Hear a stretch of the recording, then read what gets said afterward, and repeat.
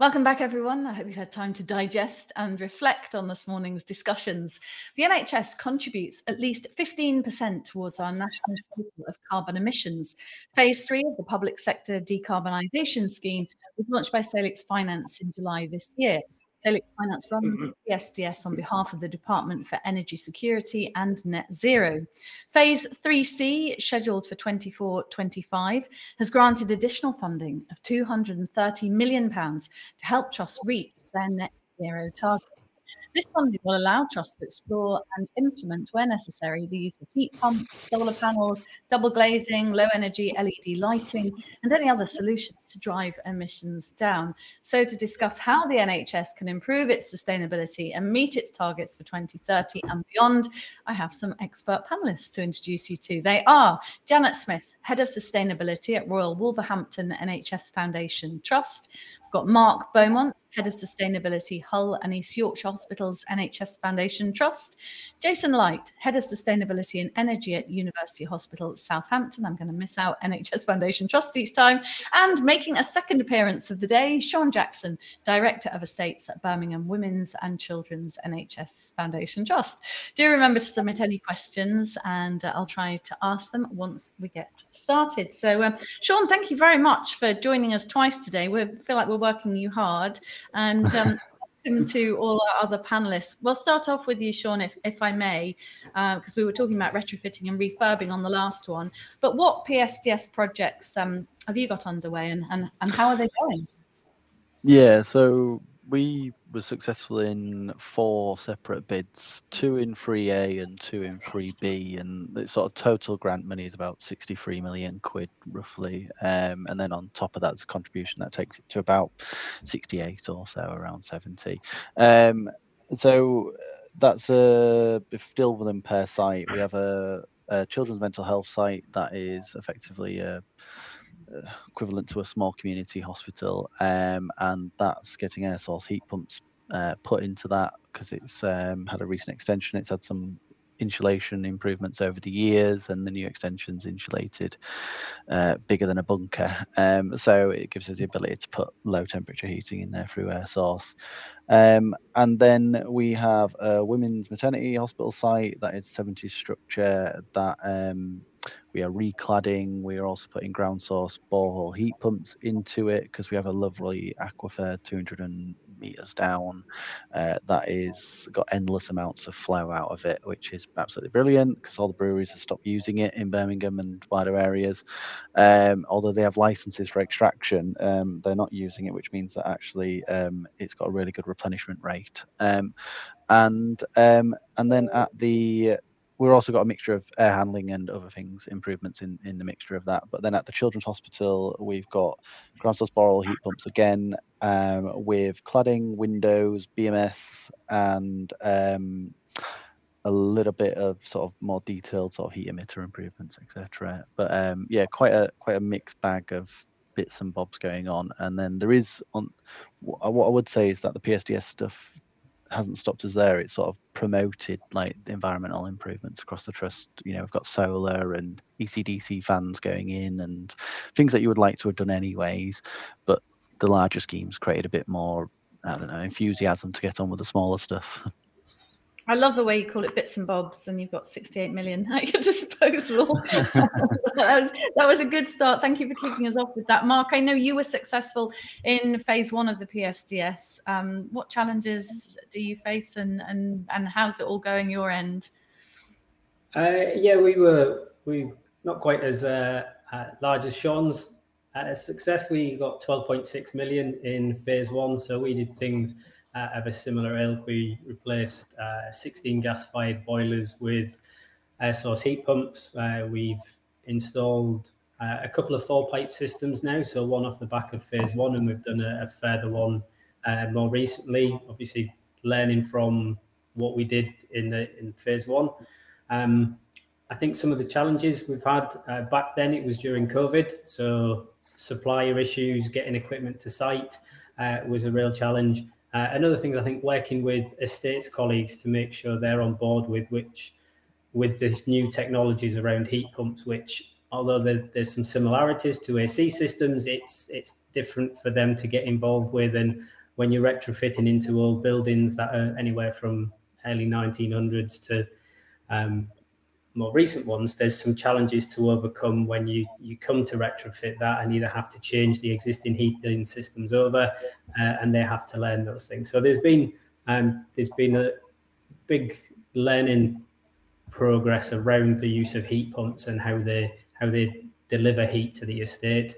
Some of the bits that were really positive, like our PV field, we managed to, we're very fortunate, we have a lot of land near one of our hospitals, so we could put 5 megawatts of solar PV in, which has been massive for us, not only in supplying like a third of the electricity for that site and allowing it to go completely off grid during the daytime in the summer, but also just it's created a lot of interest around sustainability and given that platform to be able to talk about what we're doing and work with local universities and local organisations to do more work around net zero. Yeah, I think as well, when you see the solar panels, you can actually see it rather than a lot of the changes you guys on this panel discussion we're making aren't visible to the naked eye. And I think people can get enthused when they see things like that working very well. Jason, let's bring you into the conversation. In Southampton, how is your journey going so far? Yes, so I think we're at quite a pivotal point about a year ago. So we've had a 23-year-old contract for energy, really old steam-driven system. So our old contract. Wow. Yeah, I mean, you speak to a lot of trusts. They've got old steam systems.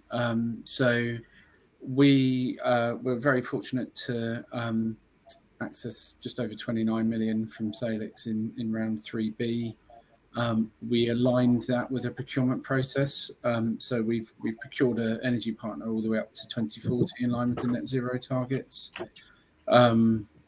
So the funding's been used for the first couple of years capital round, similar to Sean and Mark were talking about, with boiler replacements to heat pumps, solar carports, cladding, one of our large buildings, bit of LED and things like that.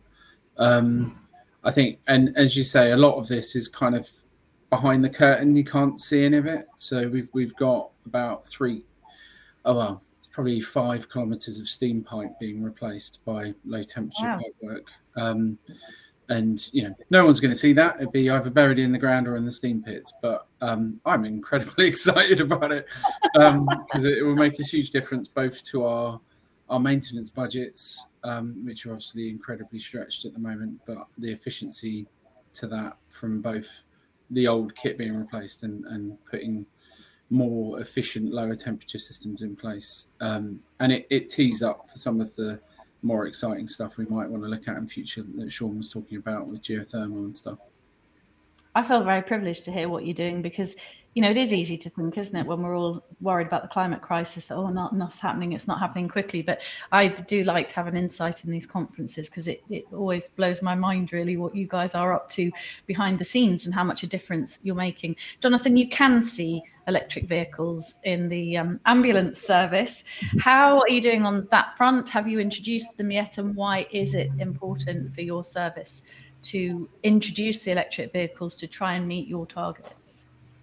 Well, being an ambulance service, the bulk of our emissions actually come from the vehicles rather than from our estate. And that's actually one of the reasons why we didn't get any of the PSDS funding, because we found that we weren't eligible to apply for it, which is a little bit frustrating because it would have been nice to have had some assistance with installing some of the infrastructure. But despite that, we have made some progress. So we need to get down the emissions from the fleet because they account for 85% of our carbon footprint. Do they really? Wow, 85%.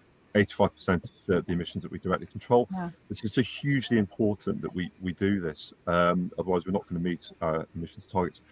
So what we've done is we've very much focused on the easy wins to begin with. So working within our existing capacity, the electrical capacity, we've exhausted that now. So we've got 48 chargers have gone in now, and we are acquiring electric vehicles. We've been testing rapid response vehicles as well to see how they perform in the field, and we're trying to get hold of a couple of the electric DCA prototypes, so that we can start collecting data on how they perform in the field as well. So we're very much making progress in this area, and we hope it's going to accelerate going forward. Fantastic.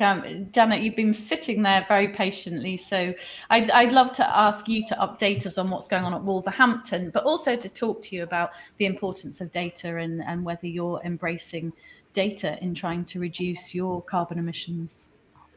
Yes, like everyone else in the panel, we were quite lucky to actually get some funding as well from SAILEX for the PSDS. So the trust actually managed to secure 74 million.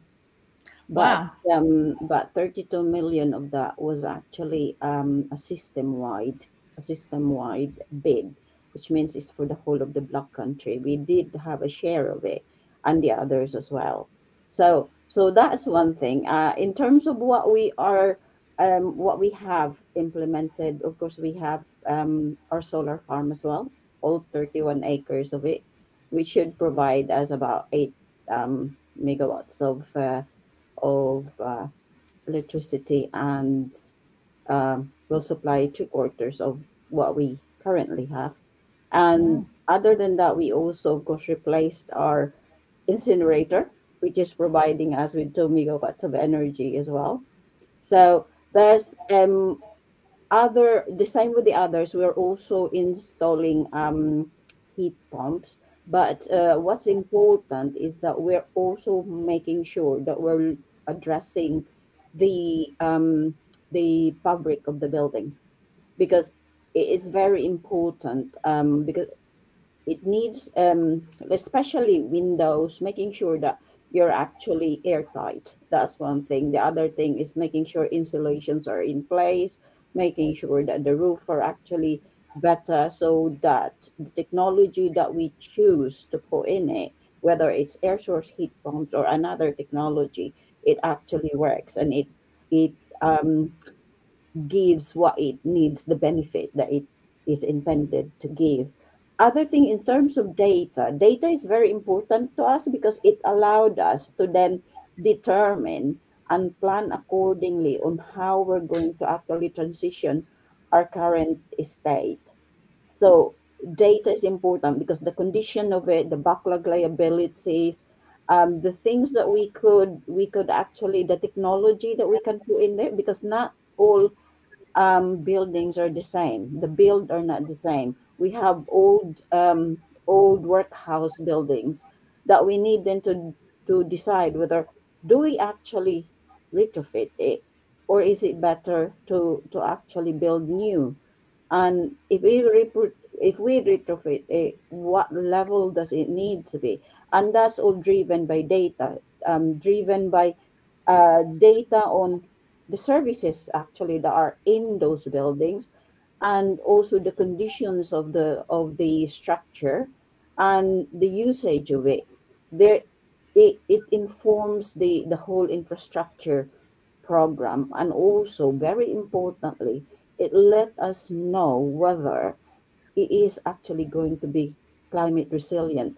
Because at the end of the day, we're not only talking about net zero. COP 28 is actually ongoing at the moment, and one of the big talking points, of course, climate change, and the NHS estate needs to be climate resilient once we reach 2040. And that's where the challenge: can we actually do it? Yeah, that's actually a question I should have asked in the first panel about the new hospitals, making sure that they're going to be resilient for for our changes in weather, etc. That no doubt are going to continue. Sean, trusts are busy. Everybody's busy doing their jobs. How do you sell sustainability and engage people so they feel right behind you? Don't call it always sustainability. Don't call it always net it? zero. Match it to your audience. So if you're going to go speak to the CFO, you want to know about finance. You might have an interest because you've got an electric car and you had a quick chat about solar and the rest of it. But talk to it in their language. If I pitch up at the trust board and say, well, I want to do loads of green investment, but there's a good chance that it'll just cost us the same money that it did before. And I don't know what will happen in the future with electricity and gas and all the markets in there. They'll say, well, we're trying to deal with patient backlogs and all the rest of it. But if I go ahead and say, actually, currently the women's hospital that I've got, I can't guarantee the temperature in the delivery suite rooms, which means that when mother has a baby, she can't always have skin to skin as the, straight after birth, which is one of the most pivotal moments in birth. And then they're going to say, what can we do to fix it? And I say, well, actually, there's some funding available. We could go and bid for that. It'll mean I'll have to do these things as well. And then we move on. And we also go into talk about, when, as Janet said, about data, it's backlog. A lot of this is backlog. This is things that we'd normally do and should be doing if we had better backlog budgets. We've replaced boilers just with something else. We've replaced fabric of buildings with a better fabric. We've updated lighting. These are just life cycle things that we're naturally doing. It's just badged under a different angle. So I think always go net zero, because there's always a pessimist, there's always somebody that might have a different view against it, but never go with just one angle of approach of net zero, I'm going to reduce my carbon, because a lot of people will say, well, I don't care about that, what about geopolitics of carbon and all the rest of it? If you go along and associate it with something that's going to make a real direct difference to something that they care about, then it can go that way. So really, I think the test that I always put to my teams when we're working on this is, would I have been doing this anyways without net zero, without sustainability, without the carbon? Because then bits are a bonus rather than the necessity of the core of it. And if somebody come along and said, actually, like solar panels, some people say, Mayo, they're a luxury, why are we spending money on them?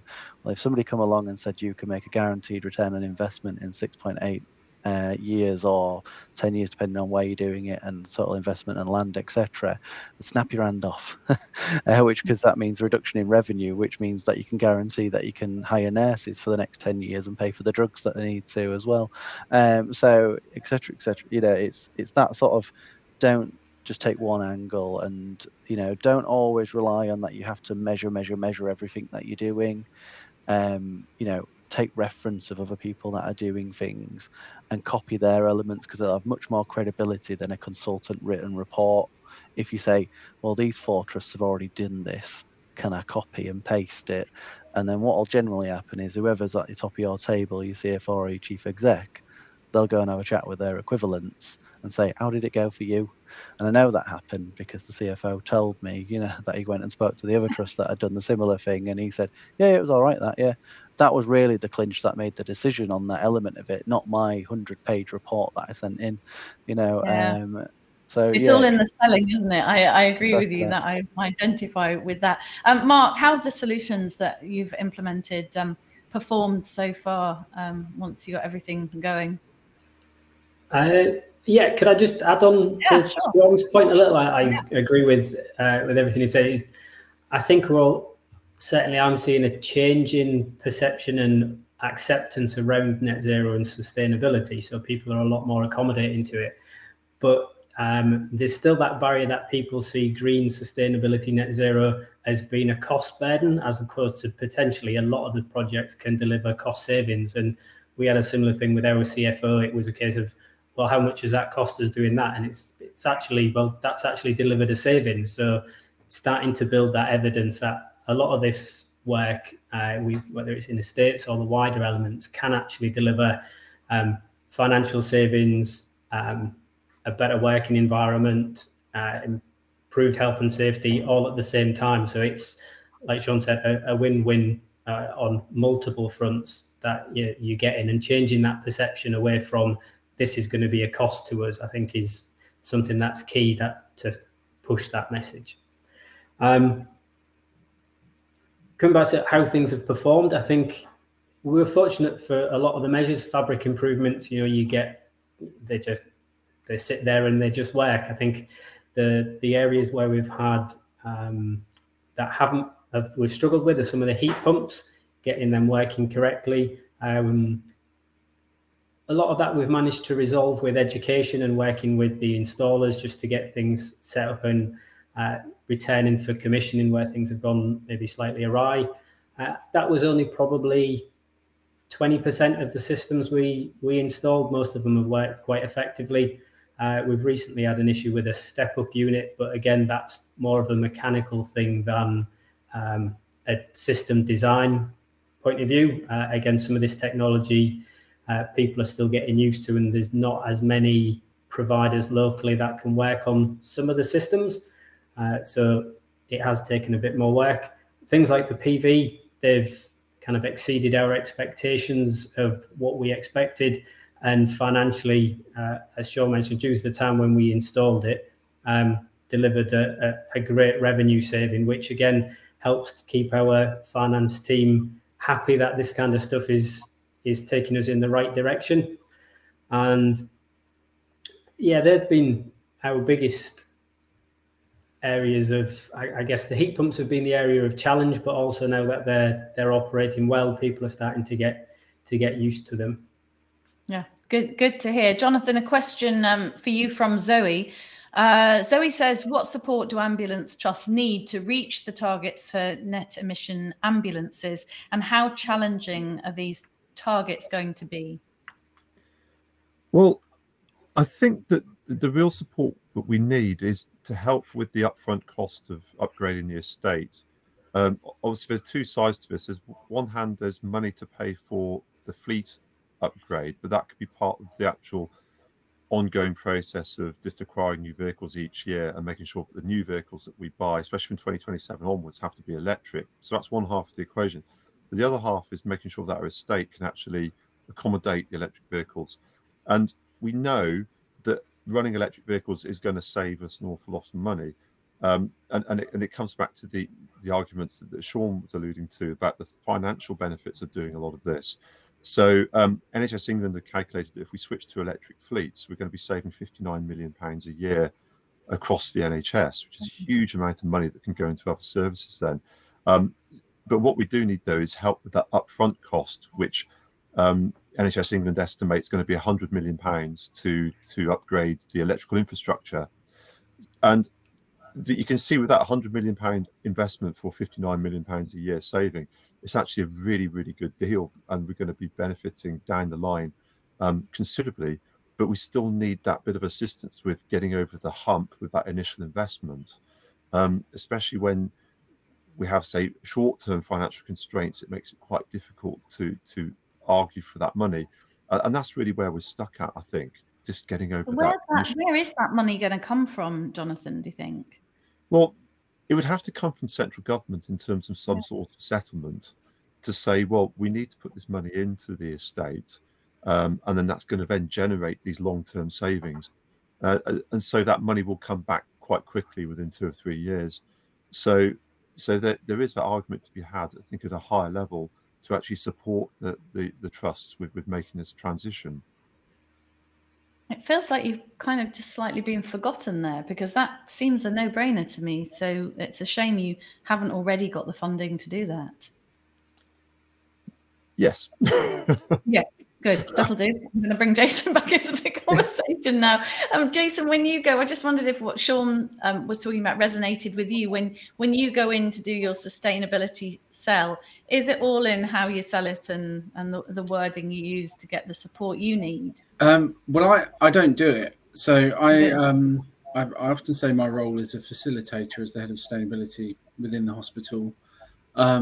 We have, I understand, a fairly unique model that our sustainability is led by our chief medical officer. Interesting. It's quite often said that the climate crisis is a health crisis, and it absolutely is. We've got thousands of health professionals in the hospital who are incredibly passionate about care and have a brilliant understanding of science as well. So, you know, the appreciation nationally, just as general population, is kind of 97% concern for climate to some extent. So I suspect it's higher within the NHS. So our focus is very much taking it from the clinical position. So everything we're doing with the estates is is related, has a direct correlation with that. I have a clinical and environmental sustainability lead who's a respiratory consultant. So myself and him quite often do a double act, and we always joke we're kind of like Ant and Dec, and we kind of turn up into wards and we have discussions with teams so that he can speak the language. He's part of their community on the clinical side. He's respected, and I can talk to them about how that fits from the environmental and broader sustainability. So it's very much about empowering people and getting as many people as possible to engage with the program and support them, because they've got brilliant ideas and a lot of passion and drive. So it's finding ways to kind of bring that together. And quite often what we might talk to one team and they're saying, oh, I've got this issue in this area, we can't deal with this. And you find out that's right across the hospital, or because we're very multidisciplinary across sustainability, I'll be working with the IT department on something else, so we can bring those connections in. So it's actually where we're so challenging climate at the moment, the budgets and all sorts of issues.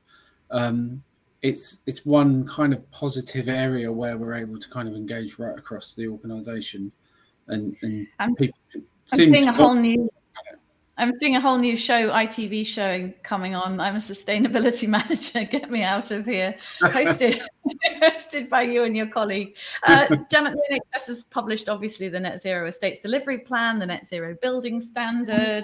What challenges do they pose to the work you're trying to get on with? Oh, I've lost your sound, Janet. Hang on, let's fix your sound. No worries.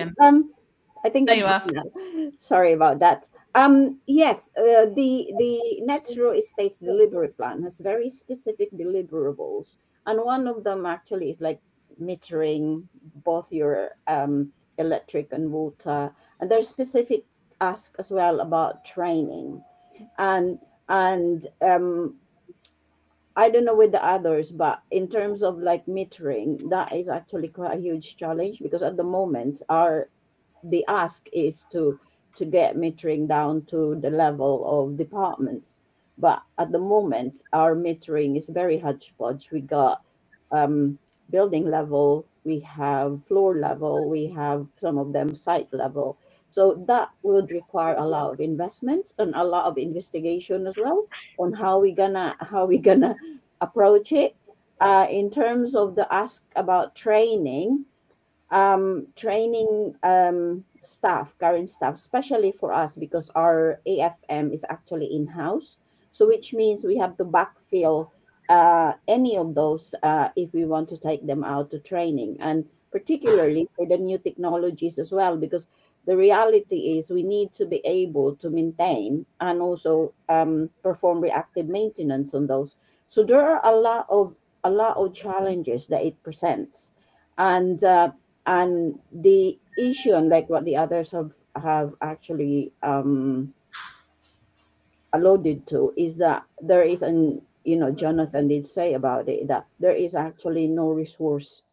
It's not the whole of the net zero agenda is barely resourced by the national level. So it is then for us within the trust to try and see how we can resource it. And that's where the biggest challenge is. With regards to the net zero building standards, it asks us to actually look at embodied carbon of new builds or even major refurbs. At the same time, operational carbon and end of life carbon. At the moment, it's not really something that's the skills to do that, and also the supply chain, both upstream and downstream, is not ready to produce it or to actually provide the data that you require to pull those information together. So that's where the challenge is, and the design teams and everything has a lot of things to learn as well. So it is, I don't know with the others whether that's they see it as a challenge, but that is one of the things that we still have to navigate. Sean, do you want to pick up on that? Yeah, there's a couple of things in there. I'd sympathise with Janet, with the market, the metering, and the rest of the things. It's very NHS. I mean, of all the companies, because I spent 15 years working in the NHS, that we try to get data. We give instructions to find your data, find every detail about everything you're doing, so we can form a strategy. Well, if Jason's thrown some solar in, Janet's done some solar, there's probably a good evidence base there to say that probably all of us should do some solar. And and that's the same for LED lighting, ECDC fans, insulation, all the rest of it. I think we need to get out of our own silos, as everybody is saying, and just repeat what somebody else has done. Like, if there is a business case that's been approved for Janet and Jason to throw in, huge fields of solar panels, why are we writing 10 more business cases every time we want to do some more solar panels? Because, if we do some quick mathematics, the PSDS rounds of funding probably had, from the NHS alone, 200 and odd bids per trust from trusts, which probably cost them about £100,000 per bid structure to build that information and build up a case, and then probably another 100 to get it through its own governance structure in the trust, etc.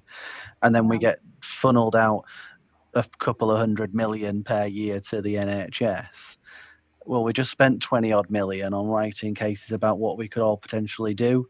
But when we've all got repeatable buildings, repeatable problems, if you go to the private sector and looking at Jonathan's and said, well, if you give us 100 million, you'll get 58 million back every year for the next 2 years, and then you'll give him some profit. I don't think there's anybody in the country that's going to say no to that as an investment of a 2 and odd year return. Same with LED lighting. It's not a new thing. These are not new and questionable technologies. These are basic stuff and basic return on cash. And I think there's really we just need to step back and say, rather than us all trying to gather data, and I think and a bit about centralization is and I have real problems with the net zero instructions from central NHS and the rest, because it asks everybody to go and do everything individually rather than actually where we're going to pick all archetypes of every single hospital that we have. So we have a lot of Victorian, a lot of 70s, a lot of Best Buy hospitals. They're all the bloody same. They've got clinic rooms and wards in them, and they've usually got a mixture of different technologies. But you could write 10 of them out, and that'd gather 99% of what we've got. Let's just agree on a replacement of that. When we used to replace CHPs, as an example, with CHPs, we didn't go out there and write a full proposal about how that would work and the technology of that. We'd go and say, well, I want one that does a meg, or I want it to do 2 meg, with a couple of boilers next to it, rather than actually, can I have a full bespoke design of how that thing would work, and then philosophize of whether it works or not. So rather than us doing it individually, I think there's a real massive opportunity missed in our size as the NHS. What other organisation says that it's got 220 odd, if not more, directors of estates and 220 odd heads of sustainability? None is probably the answer. So there's a massive knowledge there, and you only need 1 or 2 individuals within them 200 odd of people to do something amazing, which is obviously we've got a number of people on the panel here that have done stuff amazing. To copy that, why start again? We spend so much money in prelims and pre-construction. I think there's reports come out now that most construction projects, 50% is fees. Imagine if you cut out that pre-construction fee, because you just copied it, because we've got one down the road that looks the same and we're just doing it again. You talk about sense, Sean. I'm just going to, I am a couple of minutes over and we have got a speaker, but I just wanted to end with Mark, really, to just ask what advice you might give for someone preparing a bid for PSDS. I think that somewhat dependent on what level of internal skill sets you have. So for some organizations, they may have the skill sets internally to be able to build those bids. For others, if you haven't, then it's a case of engaging with consultants and making sure you do that early ahead of the funding rounds. Obviously, there is the Low Carbon Skills Fund, which helps people to be able to put together some of the detailed designs, the decarbonisation work to enable those further bids to be put in. So for organisations that are limited with some of that resource, that's a route that's definitely worth, having to put into a plan. But you need to bid in the April round for the Low Carbon Skills Fund to get that money to maybe look at putting a bid into the PSDS in the following year's kind of October round for the PSDS. So I think planning and gathering data, as Sean said, if you can get the same examples from other organisations, it's something we've talked about regionally as well. How, at some of those meetings, how do we share that information? Because, like you said, it's the same information. We're all churning out a subtly different report on the same types of building stock. So how do we streamline that to make it easier for all of us, and particularly for those organisations that maybe don't have the funding or resource to be able to put a bid in and to try and get some of this funding? Brilliant. I'm going to end on those wise words.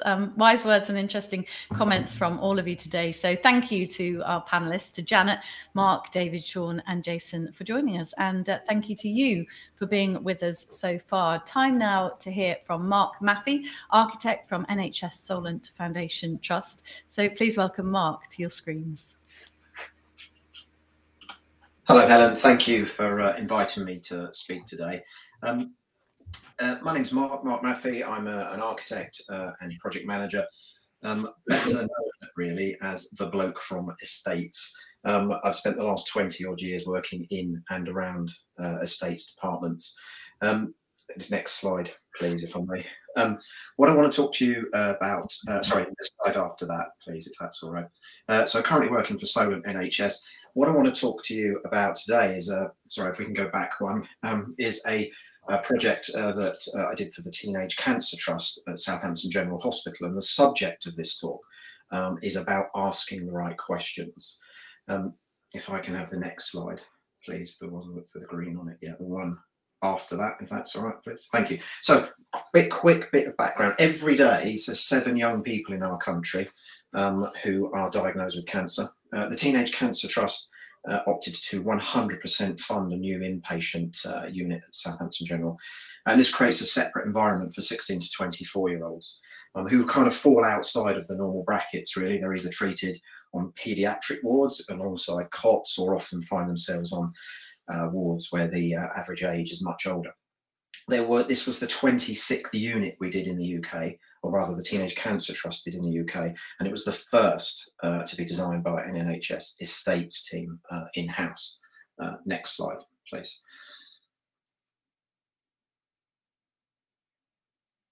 So just to give us a bit of location, Southampton General Hospital, the space that was allocated was what was formerly known as C6 ward. You can see highlighted there on the corner of West Wing and level C. Next slide, please. So when I embarked on this, despite what you might feel about yourself, it occurred to me that I was at least twice the age of the people I was designing the unit for. And however you may feel about the fact that you don't age, the reality is you need to kind of take a slight look at yourself and actually get advice from the people you're actually designing for. And that's the topic really that we're going to run through. Next slide, please. And so I was kind of listening to some music, and a lyric came up that's listed here. And this occurred to me, this is precisely what clinicians do. I've spent 20 years in and around clinicians, and this is what they do. If their patient needs something, they give it to them in a very kind of simple, natural kind of way. Next slide, please. And so what we did was then say, well, we need a vision for our project, something we can hang our approach on. And it was very simple. It was that the unit must wrap the patients with the things they need most. And also we felt that the unit had to be as good as the nursing team that cared for these patients. The care these patients were getting was exemplary, but the space they were currently being cared in wasn't. And we wanted to be, if you like, as good as our clinical colleagues. Next slide, please. So how do we consult? How do we consult with this group of young people? So a group of teenagers and young adults were put together, and we kind of sort of embarked on, well, how does one consult? And if we show the next slide, you'll see my response to that, which is actually, there is only one way, is actually to sit down and really properly listen. And it's a skill, I think, that sometimes time takes away from us, I think, in certain circumstances. Next slide, please. So there's nine kind of topic areas I'm going to bounce across very, very quickly. This is just, I'm just sort of skimming the surface really of the things we did and the topics we discussed. First thing was really about the context of the meetings. Excuse me. The meetings did not take place in the hospital in the day with me dashing around in a shirt and tie, rushing between meetings. We met in the evenings. We met over food, and we met often. And that would be my advice to anyone who's undertaking something of this ilk. We were supported by the kind of key workers, the Teenage Cancer Trust and Click Sergeant were in the process as well with us. Several meetings. This design process took about a year, and we were meeting every 3 weeks, sometimes fortnightly. And the idea of more and more meetings is that actually you really get to know each other. Next slide, please. We didn't start by putting a drawing in front of these young people and saying, what do you think? This is in fact the first drawing we tabled, and it said, what's happened to you? And the first few discussions were simply talking to the young people about the journeys they had. No two of those journeys were the same. No, completely different experiences, different types of cancer, different treatment regimes. So, you know, it's one thing to hear the words, but it's actually about listening to the stories and really feeling that, really imagining what that would be like if it kind of happened to you, or heaven forbid, one of your own children.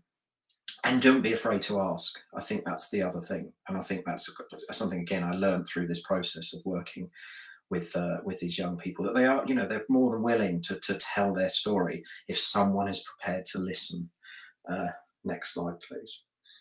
And so then we moved into what we call the likes and dislikes, and this is just a very quick snapshot of a whole host of images we just rolled in front of the young people. Some of these are previous extracts from previous Teenage Cancer Trust units, some aren't.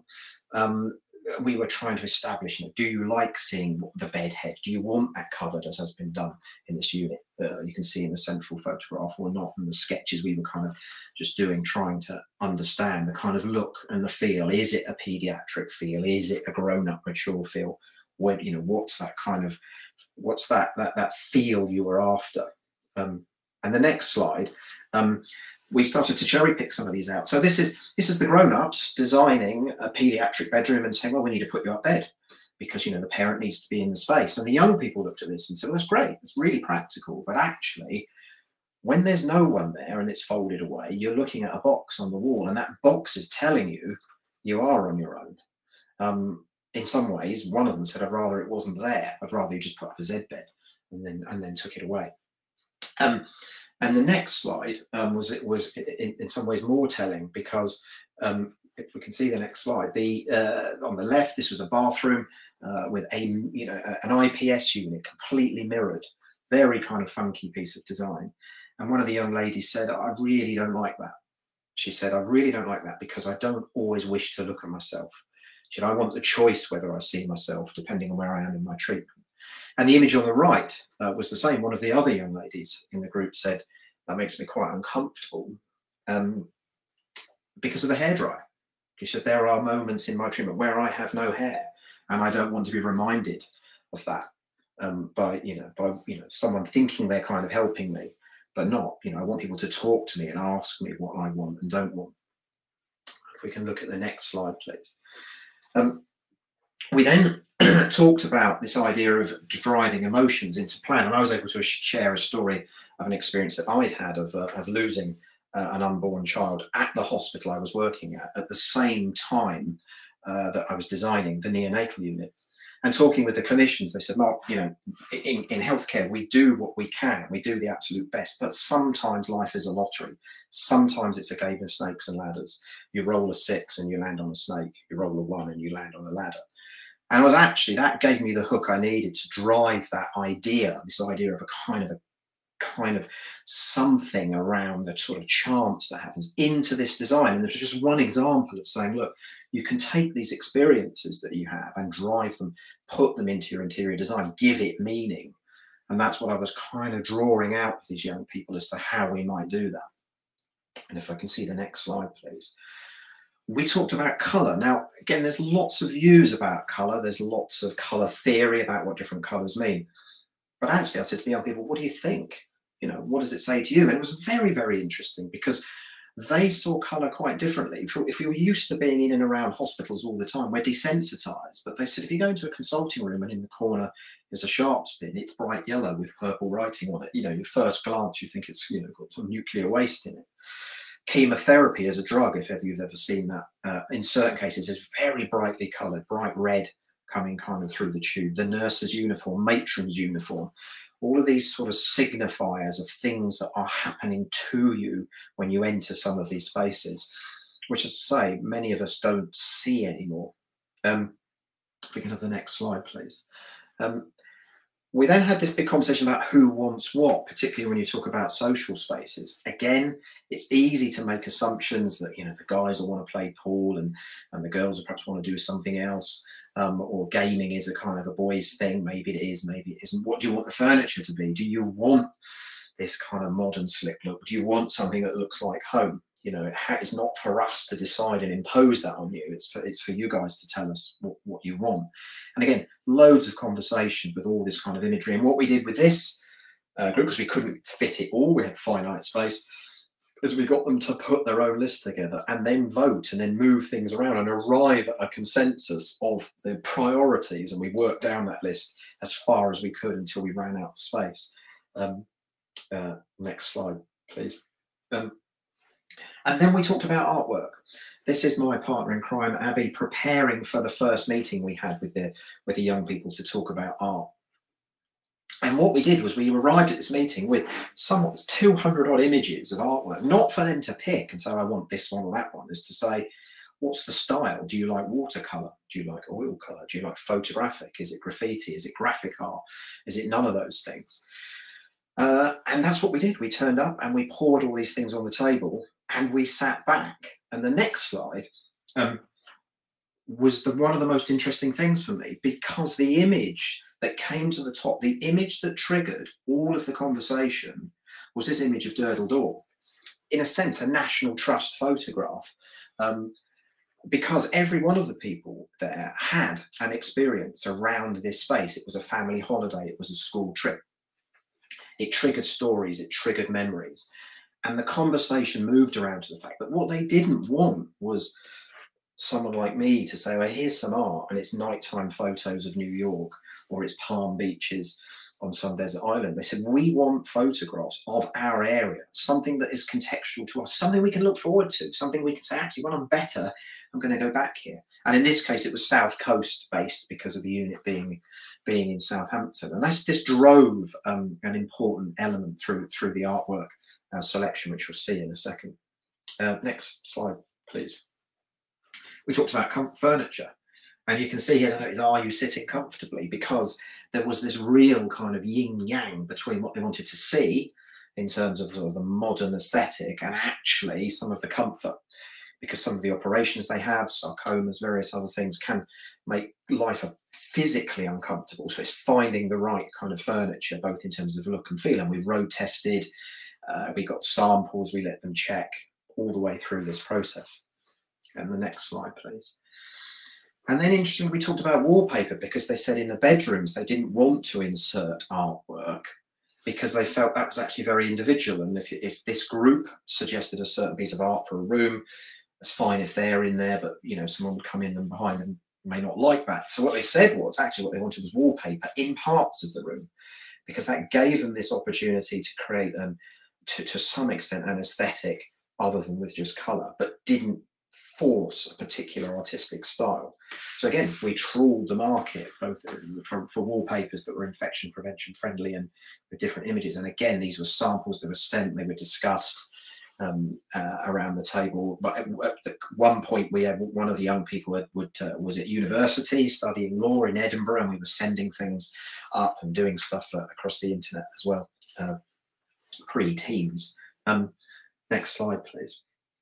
So, you know, in a nutshell, that was it's a very quick bounce across the top of a number of the subjects that we worked through. There were many others, but when we came to the point of drawing this together, it was saying, okay, well, let's talk about these stories. What's happened? What are the things you want? How can we drive the kind of emotional experiences into the plan? What does the colour tell us? You know, the artwork was really emerging in terms of what they wanted to see. And the picture on the right there is the sort of, I kind of put this in because consultation, particularly with young people, there's always this sort of sense that, you know, leave it to the grown-ups and because we know best. But actually there are places you can go where young children with supervision can drive heavy machinery. And I really kind of thought, well, that's what I was driving at. I wanted this ability that with supervision, these guys could really, really lay down what it is they wanted to see. And next slide, please. One of them was sitting exams at the time, so I kind of did this sort of spoof thing around an exam question around how do you consult, you know, and, you know, option A, which is probably one we're quite familiar with, is where we advance a design some way and then go to a group and say, do you like blue or green? And that's kind of considered to be enough. Whereas actually, you know, option B was what we were driving at, this idea of a very in-depth process where we really got to know each other, really understood each other, and had conversations that sometimes weren't easy, quite difficult, particularly for me as a parent, I have to say. But that's the process we took. And if we go to the next slide, please, we'll start to talk about what this unit looked like. And so this is the point of entry. This is the corridor as you go down the unit. And actually what we've put into the plan here is on the left-hand side are the treatment spaces. And these are the spaces the young people said are sort of sparked by this idea of colour. They're kind of jagged. They're very angular. It's not always nice going into these places. So let's tell that story. Whereas on the right side, as you see this, we've got our timber floor running down. And this floor is the homely floor. It's got curved walls. It's a gentle space. It's where the artwork is. And this leads into the bedrooms. If we can look at the next slide, please, which is looking back the other way, you can see what we did with the artwork is rather than settle on this idea of one or two kind of key images, because they were so excited by all of these contextual photographs of the South Coast, we said, well, let's make it like a picture postcard, and let's make it look like people who've been at the unit have sent postcards in, and you have this sense you're not on your own there, you're part of this wider thing. And we ran these postcards down the wall of the corridor from west to east, from Guernsey and Jersey on the far west as far as Worthing on the right, which is the catchment area of the unit. It's very interesting that these photos spark all kinds of conversations before people have even gotten into the ward. Next slide, please. So again, we're going to just run through some kind of architectural kind of photos, really, but this is some of the images. This is the kind of jagged side. This is the side where things happen to you as you work down that corridor. Next slide, please. This is the entrance to the bedrooms. They wanted their timber doors. We let them design the doors. They wanted panel doors, but when we showed them the samples, they said, well, we like all of these samples. So we said, well, let's do it. You know, let's not try and be uber cool and about it as we might be as kind of designers. Let's just let this thing run. Next slide, please. As we go into the bedrooms, you can begin to see we're introducing the idea of just different lighting, very simple, low tech, you know, a switch on and off, but a point but choice. And this was the idea because this is what you get at home. Next slide, please. The clinical wash hand basin, you know, this is sitting in the room. This is telling you, you know, you don't get that at home. You don't sit and look at that kind of thing at home. So we try to make it as a non-clinical as possible by working closely with all of our technical stakeholders. Next slide, please. The other thing they said they wanted in their bedrooms, they wanted a fireplace. So we gave that to them. No two of these were the same. We designed a graphic around each, was different. You can see, but it's almost sort of a traditional fireplace, mantelpiece, somewhere to pin up your own things above, and a desk on the left. You know, many of them were studying or even working and needed space. So again, this is all in the bedroom. Next slide, please. Again, more shots of the bedroom. This idea of harmonising the bedroom, making it feel, giving nooks and crannies, letting people bring their own things in and put them in. You know, we work ourselves away from this with infection prevention, but actually, is it really that harmful compared with what actually the kind of pleasure it gives back? Next slide, please.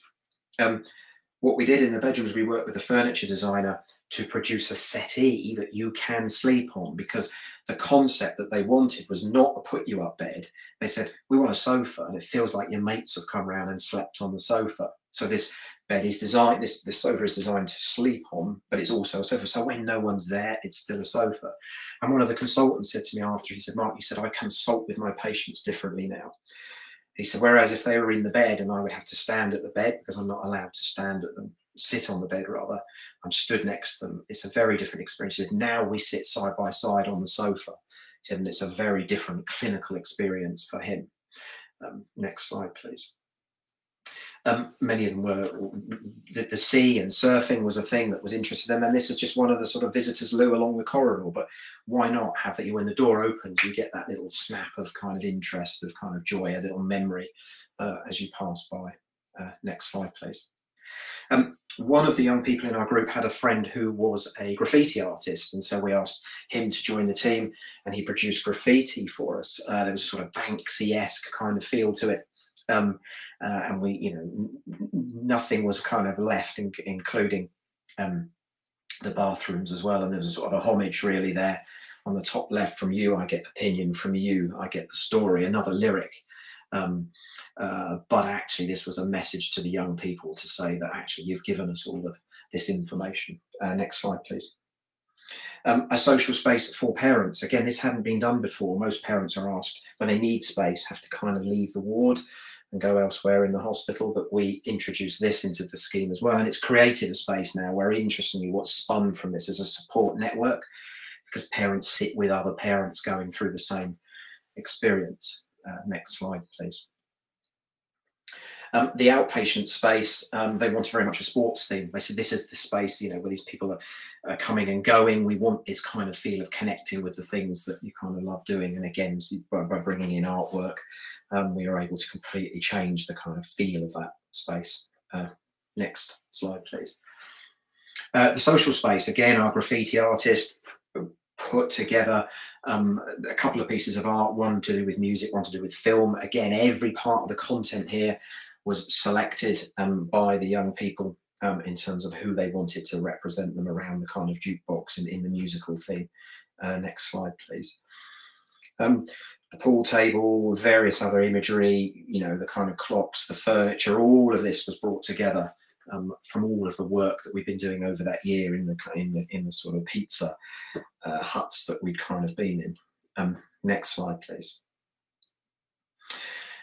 And this idea about watching TV, is it a TV for watching films? Is it for gaming? Actually, we did both. So what was it in the design? I put this freestanding wall in the middle, and the next slide where you'll be able to see that what that does is it divides the space. You can see these panoramic shots that you've got gaming happening on one side and films and TV kind of watching on the other, and that allowed both of those activities to take place at the same time and make this space. The feel of this space was very much the student common room of the bar, maybe your kind of big living space at home. This was what they were kind of driving at, the space they were after, because it's got a kitchen, it's got a kitchen table in there as well. You can put an oven in to allow them to kind of cook and have cook their own pizza, interestingly. Next slide, please. All of this didn't fit. So what we had to do was stick it out of the building. So we did exactly that. We said, look, you guys, everything you've asked for doesn't fit. That doesn't matter. We're going to extend the building so we can to leave it out around. And the next slide, you'll see that we used the kind of a cladding panel that changed colour as the sun moved around, kind of reflecting. So you can see on the right of the image there, it's kind of purpley blue, and to the left it's green. And that changes literally as you walk past the building or the sun moves around the building. Next slide, please. And this is the design team. This is the group of young people I worked with. You can see myself and Abby nestling almost seamlessly into a group of people half our own age. You might spot on the right there the two chaps who were very similar. They were twins. One of them had cancer, the other didn't, but they went through the journey together, and they went through the journey with with us. And this is the group of young people, some of whom I'm still in touch with today. I've been able to, some of them have been interested in a career in construction following their involvement in this. And Nick, the chap, sat down, I still speak to from time to time as he's developed his working career. And there's one final slide I just want to put up, if I may. And I'm going to leave you with just a couple of stories. One was that when the unit was opened, it was televised. I was at home. I saw an interview with one of the young ladies who was first in the unit, and they said, well, what's it like? And she said, well, she said, today, she said, I've been in the shower listening to my own music through the speaker in the shower, dancing with cancer. And she said, that shouldn't happen. And I thought to myself, well, it just did. And the last story, really, which is quite kind of a sort of tough one to share in some ways, but is that on visiting the ward many months later, I bumped into one of the patients I recognised. She was at the craft table making something. It was a card. We had a brief chat and I kind of walked away. And the key worker found me after and took me to one side and said that, Mark, this young lady, she was making a card because she'd made a good friend in the unit, but unfortunately her friend was end of life and sadly passed away, and it was a card for her family. And she said, you should know that she was given the opportunity of where she wanted to spend her final hours and whether that would be at home or whether that would be in the unit. And she said she felt so secure and safe in the unit that that's what she opted to do. I don't think I'll get an accolade like that in my career elsewhere. So thank you. Helen, back to you. Thank you for giving me the opportunity to talk through this subject. I very much enjoyed doing it. Thank you. Care went into that unit. I mean, I think that was a really inspiring keynote. So massive thanks to Mark. And if you've got any questions for him, then do please get in touch with the NHE events team and they'll forward your questions on. It is time for lunch now, and let's meet back for our next session on build diversity within the NHS estate, which Mark set us up very well for after a well-deserved break. So see you back here at 2 o'clock. It was an amazing keynote.